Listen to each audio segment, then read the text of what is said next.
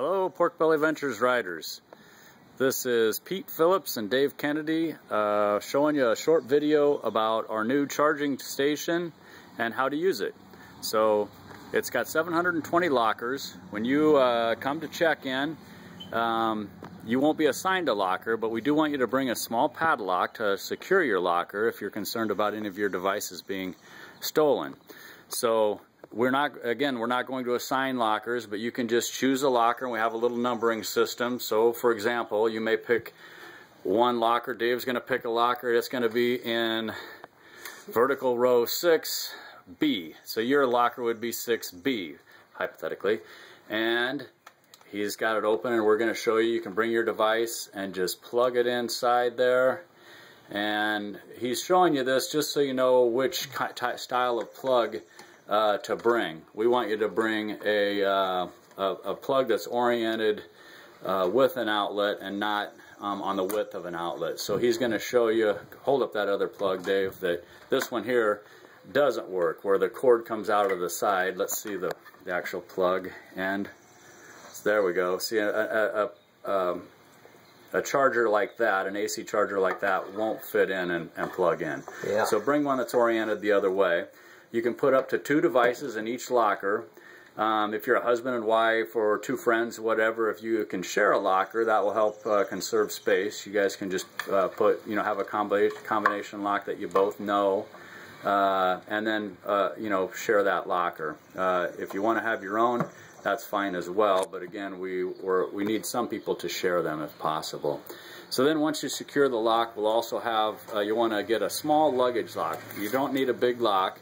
We're going to hold a tape up here so you can see that if a lock is too big, it will hang down over your neighbor's locker door, and that gets messy. So if you can avoid just a small lock, we expect there to be a lot of traffic in here. We don't think security will be a problem, and it hasn't been a problem when things are not locked up.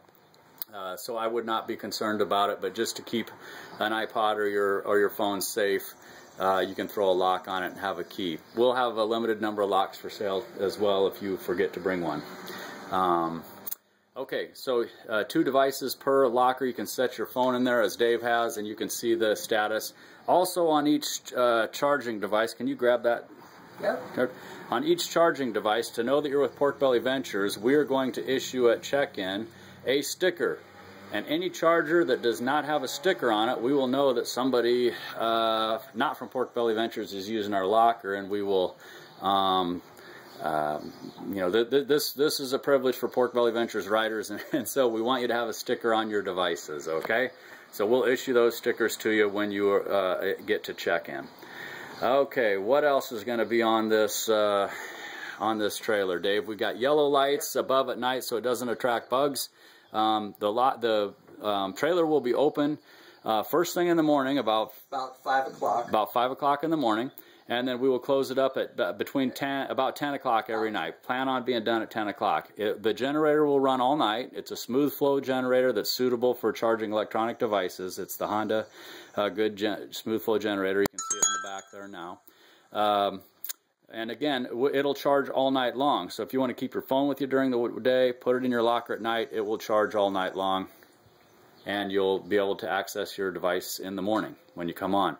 There's a nice little ramp to go up and down with some carpet to get in and out. It does have another door over here. We're probably not going to have access in and out of that door. We'll have it roped off, but we'll have it open to provide good ventilation. Okay? So that is pretty much it for the inside of the trailer. Now we'll move around to the outside of the trailer here and show you the next part of this little trailer, and that is for airing up your tires. I hope I'm not making you nauseous by running around here. So we'll have a compressor hooked up to this with one of these little air bobs like we've had in the past. Real simple little device. The way it attaches to your tire, it's just like a standard pump. You put this over, you undo your Presto valve, you put over the valve, and then you tighten this on, okay? Not before. This is locked on the tire, okay, on the valve stem, okay? So it goes over the valve stem, this locks it on. When you're ready to take it off the tire, you close it back down and pop it off. Dave, maybe you can demonstrate that for us real quick, putting it on a valve stem. Here's a valve stem. Loosen your nut up there. Okay, blow the air off it a little bit. Put that, lock it on. Now it's locked on. Now you can feather. This compressor is going to be set at 130 psi. You can feather pressure in. I'm hoping you can see that. I know the light's bad. You can feather in pressure to whatever pressure you want. If you only want 90 or you want 110, you just keep feathering in pressure and it will give you the proper air pressure. You don't have to worry about it exploding your tires and so forth. We will have one of our people over in the morning to air tires for about an hour every morning, but we encourage you to do that the night before to avoid the lines that'll happen in the morning. So to take it off, Dave's going to show you here. Close the valve and then pop it off. If you do it the other way, we're going to tear up those air bobs and they'll be we'll have to be repairing them all the time. It'll slow the process down. So that's the new phone charging and tire charging trailer for Pork Belly Ventures Fragrite 2013. If you have any questions, you can email myself or Dave Kennedy about it at our email addresses. You should have that attached to the email that's linked with this video. Thanks for watching.